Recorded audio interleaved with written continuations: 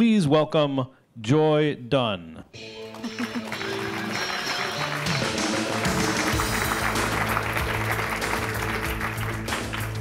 All right, good afternoon, everyone. My name is Joy Dunn, and I'm the head of manufacturing for Commonwealth Fusion Systems. If there's one theme that's carried throughout my entire life, it's that I like to build things. From model rockets to Legos and literally anything I could get my hands on, I was always building things. And also at a young age, I became an immense space geek. At the age of 7, I got this signed photo from Sally Ride, and it said, "To Joy, reach for the stars." I knew at that point that I wanted to be an astronaut just like Sally. I took that inspiration with me to space camp twice, and also to MIT, where I majored in aerospace engineering. Before my last semester at MIT, I interned at SpaceX in the summer of 2008. During that summer, I watched the 3rd failure in a row of our smaller Falcon 1 rocket. And while that was devastating for the company, I watched the employees' resilience and their determination to try again and aim for Flight 4. During my last semester at MIT, Flight 4 was a success, so that I was really glad that I had a company to come back to. When I started full-time, I was a propulsion development engineer working on the Draco thrusters, which you can see here firing in space. This was an absolutely incredible feeling to see hardware that I had built flying in space at the ripe old age of 24. From there, I switched over to the manufacturing engineering team, where I quickly progressed from a lead to a manager and then the senior manager of the Dragon manufacturing integration team. I ran a team of about 70 engineers building every part of the spacecraft that you can see up here. In that time, I was also responsible for building out 150,000 square feet of production space, which we named the Dragon Hatchery and also Dragon's Lair. That allowed us to increase the production capacity for the entire company from 2 to 6 spacecraft a year. So in my 10 years at SpaceX, what were some of the key lessons and takeaways that I learned? The first is to start small and iterate quickly. When SpaceX started, we were not the behemoth company that they are today. We started with that small Falcon 1 rocket in a tiny hangar in El Segundo, California. This was a good test bed for testing out the Merlin engines, the welding techniques for the structural tanks, and how everything operated as a whole system. Once we dialed that in, and Flight 4 and 5 were a success, we then scaled up to the Falcon 9 rocket. And that picture on the right is what the factory looks like today. Now, this didn't come easy. We had to follow our mantra of be smart and scrappy. So this allowed us, again, to iterate quickly, to try things that worked, and to never get stuck in the status quo. When I started at SpaceX, we were launching 1 rocket every year. And when I left, we were launching a rocket at a max of every 2 weeks. In the 10 years that I was there, we launched 65 rockets, of the 65 Falcon 9 rockets, and also debuted the Falcon Heavy rocket.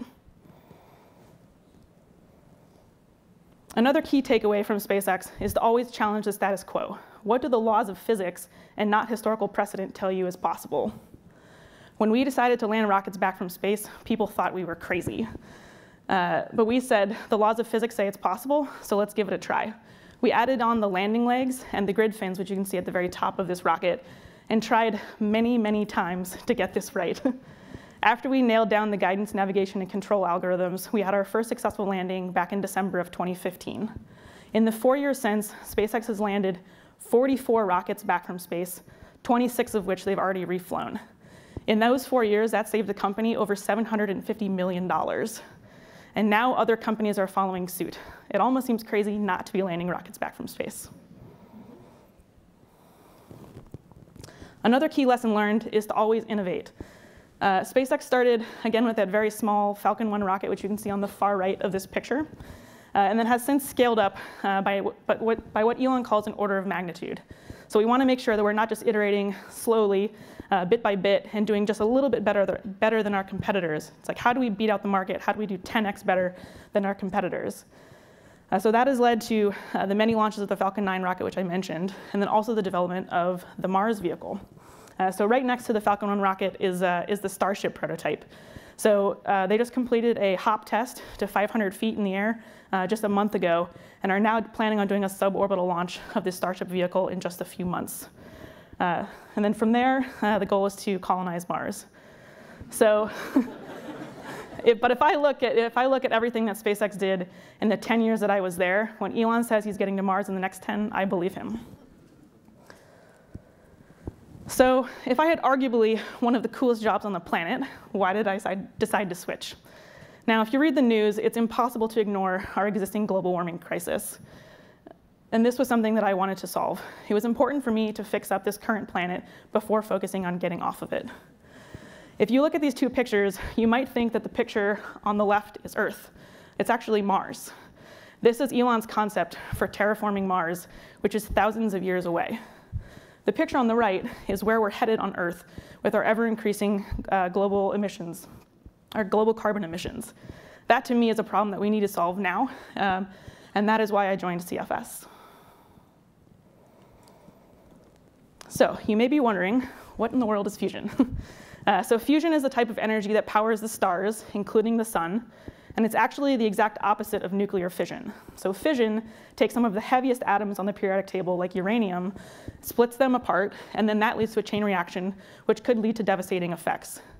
Fusion is the exact opposite, where it takes the lightest elements on the periodic table, hydrogen, and we take two different isotopes of that, fuse them together inside a reactor, which we call a tokamak, and then that spits out helium and a ton of energy.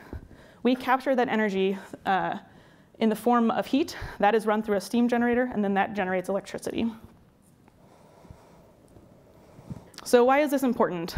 So I mentioned the ever-impending global warming crisis, but we continue to need more and more energy around the entire world. Our energy demand right now more than exceeds the amount of energy that we can produce in just a short couple of decades. So in order to solve this problem with clean energy, we need more than wind and solar. There are places where the wind does not blow and places where the sun does not always shine. Fusion is in an abundant energy source that can operate at any time of day and can provide the energy that we need to meet the ever-growing demand for energy in the world. And since this is the Tough Tech Summit, think about all of the incredible things that you could solve in tough tech if you had unlimited energy and you didn't feel bad about where it came from. So fusion as a science has been around for decades, but it's mainly been run by governments and academic institutions. Fusion as a science has been around since about the 1960s, and developments in fusion from the 1970s to the 1990s actually exceeded Moore's law until it stagnated about 2 decades ago. It stagnated because of a limitation on industrial building materials and also with new material research on superconductors. So the two paths that the fusion community has taken, specifically focusing on the tokamak reactor, is one to build this giant reactor called Iterate, which is being built in France. If you can see on the very bottom left of that picture, I've circled in red, that's a person for scale. So this reactor requires 12 nations and $50 billion to produce net energy from fusion. And their goal is to have that operational by sometime in the 2030s. CFS is taking the opposite approach, using new superconducting material that's now approaching commercial viability. And we are building much stronger magnets in a much smaller area.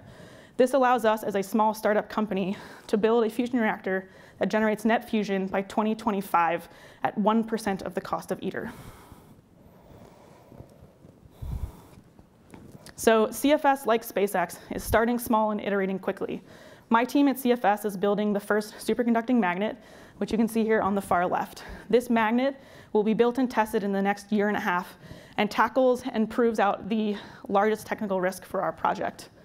Once we've completed that, my team will then scale up to build 18 of these magnets for the Spark reactor, which you can see in the middle.